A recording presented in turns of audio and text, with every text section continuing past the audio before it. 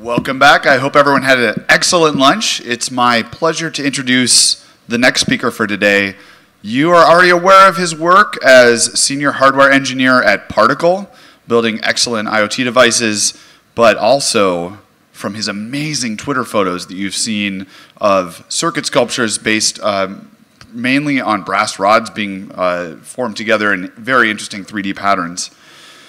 Today he's going to deliver the inside track on how to build your own freeform circuitry. Please welcome to the Hackaday Super Conference stage, Mohit Bhoite. Hello. Mic check. Everything good? Thank you. Thank you for the introduction, Mike. Thank you for taking the time out to come listen to this talk. I know a lot of you might have been hungry, but I hope you are now. Your tummy box is full of delicious foods. So today I'm going to talk about building freeform circuit sculptures primarily out of brass and how you too can make your own circuit sculptures in your free time. As Mike noted, I'm a senior hardware engineer at Particle. How many of you have heard of Particle? Particle IoT. Oh, wow. Nice. So at Particle, those who don't know what Particle is, we build complete end-to-end solutions for building IoT devices, all the way from bits and pieces of hardware, all the way to cloud.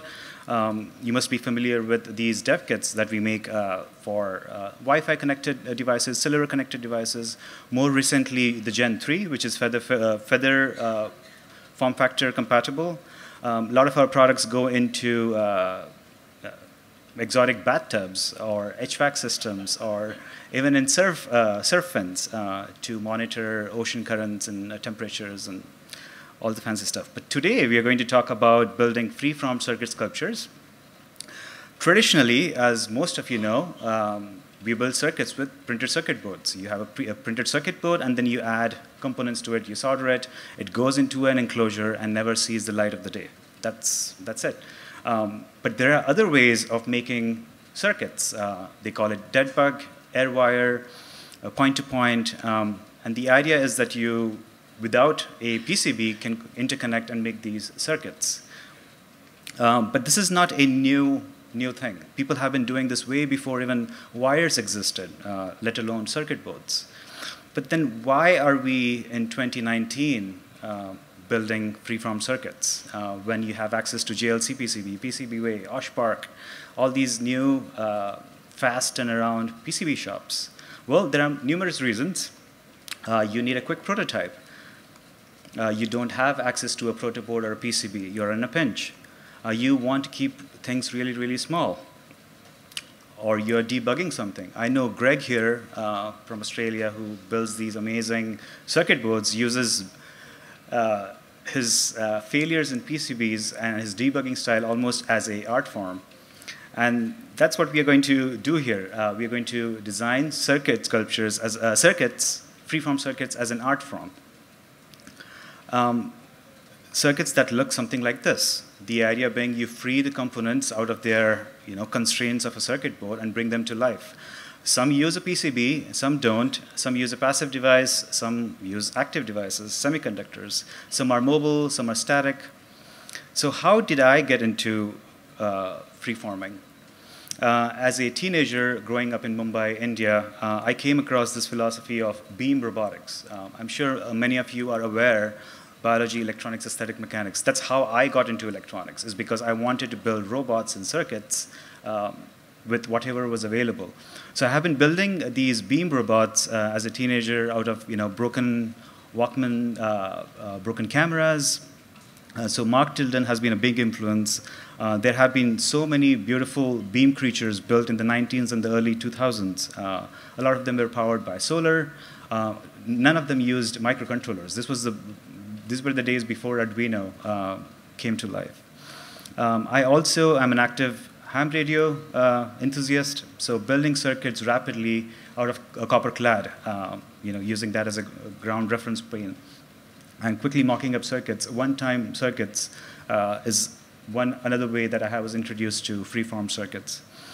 Another big influence is Peter Vogel. He's a German musician and an artist who was prolific in the 80s and the 90s building interactive sound sculptures. So that was that was the foundation for what I would describe as my inspiration for getting into freeform circuit building. Fast forward to 2015, I was at Ace Hardware, like most of us are, on a Sunday afternoon, going through things to, collecting parts to build your next project with. While there, I came across these brass extrusions, these tiny, tiny brass rods, cubes, tubes, and it struck to me, I had the aha moment, like, why not use these brass rods to create these freeform interconnects for circuit sculptures?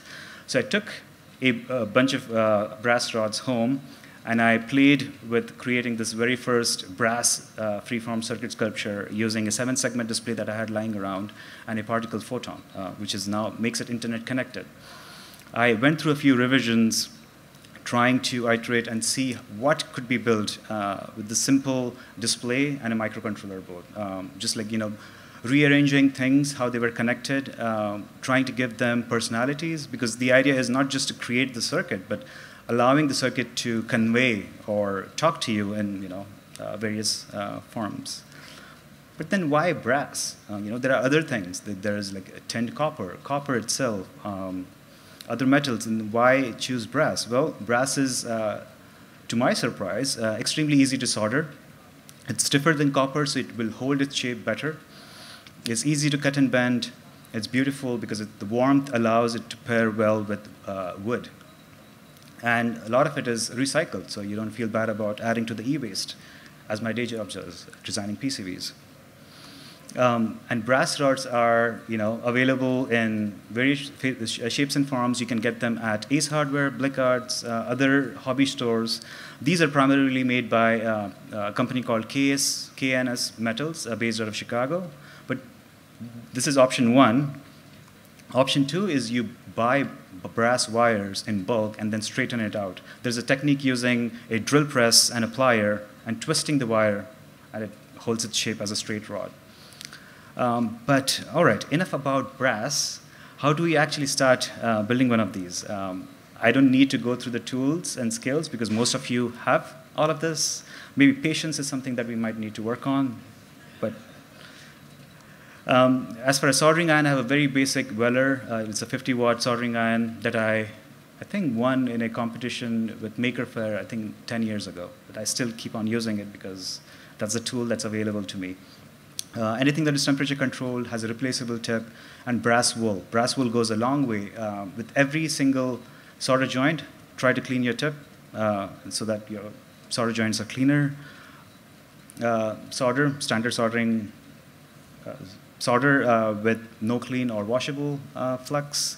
Using flux, my favorite tool is the flux pen that dispenses liquid flux over paste, because it's just so easy to apply to small locations, and you can't really overdo it. If you have a piece of paper underneath your solder joint, it sucks away the extra flux, so that's very helpful. These are the two tools that I primarily use, flat nose needle pliers and these diagonal cutters. I don't know how many of you are aware, but there are these magical diagonal cutters that have a retainer clip. So when you clip the lead, it doesn't go flying off into somebody's eyes. It stays on the cutter. So something that I discovered was magical. So how does one work with brass? As I said, brass loves to be soldered, loves to be bent, and it's very therapeutic when you start bending these brass wires. You should give it a try. I start off with marking things with a graphite pencil, just because graphite can be rubbed off with your fingers. You don't have to scratch it or use Sharpie to make those markings. You cut it, and then this is where the tool really shines. No flying projectiles. If you pay close attention, the cut is not equal. One side is flush, the other side is wedge or pinched. Depending upon the kind of angle that you're trying to solder it on, it may or may not help you. But again, when you're working with such small geometries of 0.8 millimeter brass rod, it really doesn't matter. You bend it with the flat nose pliers. I usually draw the template using Adobe Illustrator and get a printout to scale, and then use that as a template as I go bending. And within 1 or 2 tries, you can get fairly accurate at bending the brass rods at whatever angle you want. I stick to angles, not curves, just because I haven't figured out how to do curves well. I think a jewelrist might be able to do something like that. But I stick to angles, straight angles. Soldering, extremely straightforward. You tape it with a masking tape or a scotch tape so that it doesn't leave behind any residue. Apply flux, solder, and then when you solder, the brass, decolorizes a little bit. There's a tarnish, but it's very easy to fix. You use a 000 number steel wool and file it, or rather brush it, and then you end up with a very clean-looking joint. It's as easy as that. There's like no rocket science to soldering brass. You don't have to use a heavy watt soldering iron. You don't have to use any special solder. Just solder and flux goes a long way. As far as the process of building the sculptures goes, it's a standard process. You sketch an idea, you do a schematic layout, you breadboard, you make templates and jigs, and you solder. As far as sketching goes, I have just like a whole bunch of binder just full of just random sketches. The idea is to just not let the end functionality come in the way, just create mock-ups. And it also helps to create constraints by saying like, hey, I'm going to make spaceships, draw spaceships today, or I'm going to make handheld gaming consoles, or I'm going to make something that displays numbers. And by doing that, you can come up with more ideas in that particular domain. As far as schematic layouts go, I stick to Eagle, but you can use KiCad or any other tools under the sun. I also like to stick to 0.1-inch pitch. It just makes the interconnects spacing easier to manage, and it just like looks aesthetically pleasing when everything is uniform. You can use complex dev boards like the Photon or the Arduino or any other dev board of your choice. As long as it has those 0.1-inch headers, the interconnects become very, very easy. As I said, Autodesk, Eagle, KiCad, or even Fritzing. Even if you don't have any of these tools installed, you can still use paper and pencil to draw out these schematics. Once you draw the schematic, it's time to breadboard. So every single sculpture that I build starts on a breadboard, just because it's easier to tune values, know if things work, things don't work, and then move on. Making templates, there's so many different ways of making templates. I prefer just using Eagle's PCB layout, but not necessarily to make PCBs, but to make these templates true to scale, where I can use them to solder these modular blocks. And once you stack these all together, you end up with something like this. This is a simple 555 oscillator at the bottom, a BCD counter, and then a BCD to a DMUX at the top. And it looks something like this. Does it play? Oh, yeah. Oh, thank you. And so, thank you. The idea is the finished product looks something even more complicated than what it starts with. It's just adding stages or adding layers to as you're building. You don't have to go all three-dimensional on something. You can make something that is just a simple LED blinker. So this is a PCB layout that is used as a template to create this freeform sculpture. Sometimes I break the rule of making everything 0.1-inch just because packages aren't available. This was one project where I cursed and cried as to why am I doing this? My day job is designing circuit boards, and you get things done with a circuit board. Why put yourself to the whole pain of bending brass wires and soldering it and burning your fingertips? But if you push through it, you end up with something that you can be proud of. So this is a simple handheld gaming console that I call the series as Handle with Care, because I found these handles out of measuring spoons, and the measuring spoons, I discarded them, and I left with like these half a dozen wooden spoons that I wanted to use somehow. So I made this little console with bicolored LEDs using a tiny Adafruit trinket at the back, a LiPo battery in the enclosure, and then the idea is, the good old Nokia snake game. You could, the green snake is chasing the red fruit. So something that you could do. It doesn't always have to be functional. This is something that I did for pure vanity. Is drew this pattern on Adobe Illustrator to take a printout true to scale and use that as a template to solder things together. The inspiration for this came from old Islamic geometric patterns where you use reoccurring patterns and geometries to create art. So this is a simple bedside alarm clock that was inspired by a spaceship from Star Wars. One of the recent sculpture uses a different shape and form, but the same end result is it's a bedside clock that uses brass and 7-segment displays to show time. So when you're not using PCB as templates, you can make fixtures. And this is where the 0.1 inch is your friend, because you can use protoboards, breadboards, PCBs to create these jigs to hold your piece in place. So this is a combination of using a printed template on a piece of paper to bend the wires and then stack these together, space them out with a protoboard, solder these together, and then you end up with something that looks like this, which is, again, a collection of two-dimensional objects assembled together. Another method is that you create these makeshift. For the face, you will see there's a protoboard with female headers. That is just something to hold the brass in place as I go on soldering these in place.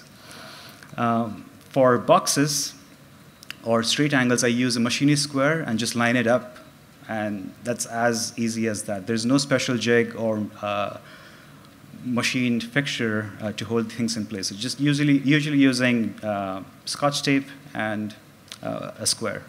And I usually stick to, as I said, straight angle, just because I don't have the skills to do curves yet.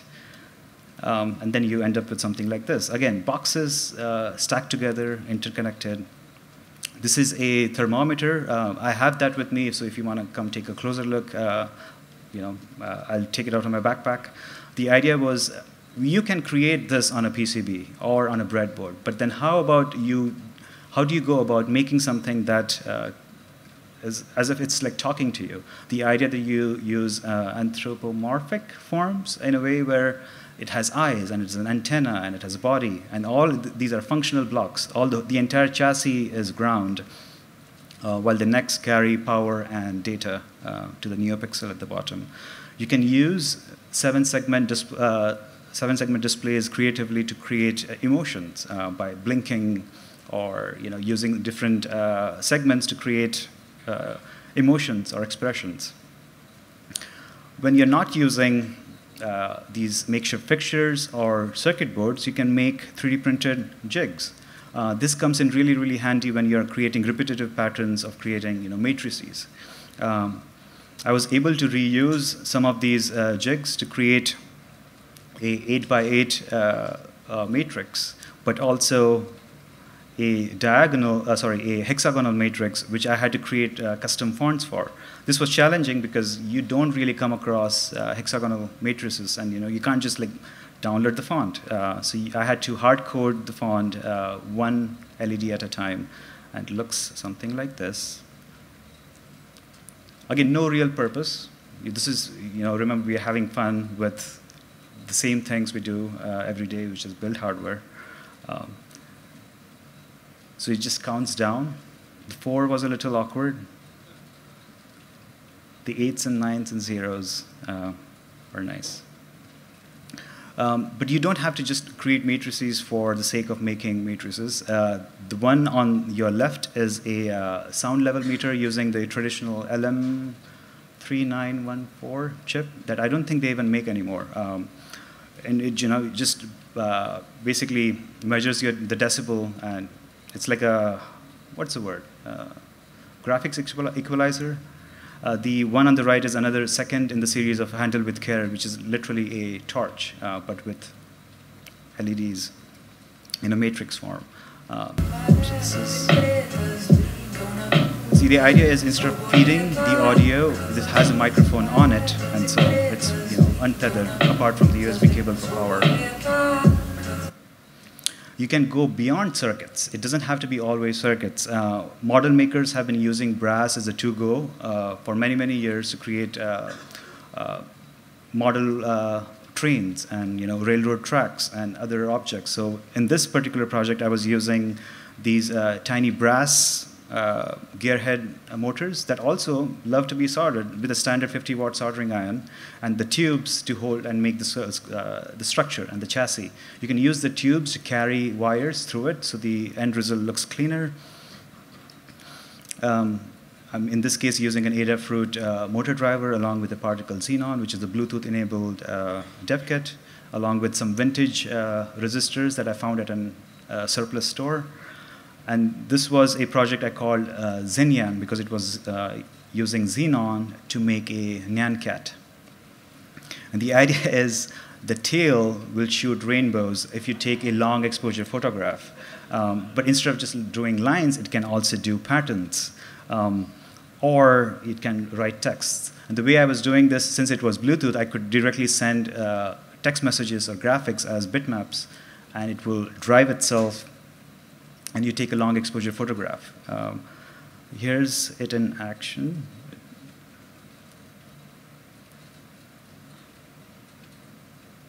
And then that's it. You don't even have to stick to brass. You can mix brass with other elements like wood or glass. You don't have to be shy with circuit boards. This is not like a purist game where like, oh, I hate circuit boards. I will never use circuit boards. The idea is to create this in-between where you use brass as a simple way to interconnect circuit boards together, or maybe wood to hold it all together, and using something like a Numitron display to display information. Some additional thoughts on powering your sculptures. I usually use a USB port instead of using a battery because batteries need to be charged, and it creates unnecessary waste. I'm not going to have these somewhere powered over a battery and then have to worry about charging or even replacing the coin cells. So USB is a great way. Simple wired powered also works, something that is breadboardable. So you stick it on a breadboard, use a benchtop power supply, and power it. Sometimes I do use batteries, tiny LiPo batteries that you can charge, or solar cells. These were, again, an X-Stock item that I found at a surplus store, like old vintage silicon amorphous, if I'm saying this right. And these were inspired by beam philosophy, where you're using discrete logic gates to create these solar engines that charge all day and then blink a tiny little light all night long. And they're usually called pummers. I have one of those here as well if you want to take a closer look. Further resources. Hackaday was kind enough to host a competition almost a year ago. And there were so many amazing sculptures, and I think some of you already are here who contributed to this competition. And so, this as an art form has really taken off, and I think it's just like any other medium, like paint or clay, using circuit sculptures to convey your artistic abilities or use that as an expression is a neat way. I want to give out a shout out to Yuri Praus. I don't know if I'm saying his name correctly, but he made this beautiful kinematic sculpture, which is a blooming tulip, which is not just static, but it literally moves and blooms. He uses the word if you stroke it. He also made a challenge where he was making sculptures every single day, and these sculptures don't even have any complicated circuit. It's just a simple coin cell and LEDs, but the amount or the variety of things you could do with simple coin cell and LEDs is just mind-boggling. And not only that, he's also documenting these processes on YouTube and creating these documentation. So big shout out to him to help promote this art form. And so that's it. Thank you for coming here. I have some of the sculptures with me, but if you want to follow me on Instagram or Twitter, my handle is Mohit Bhoite, or you can go onto my website to get high-resolution images of the sculptures. So that's it. Thank you.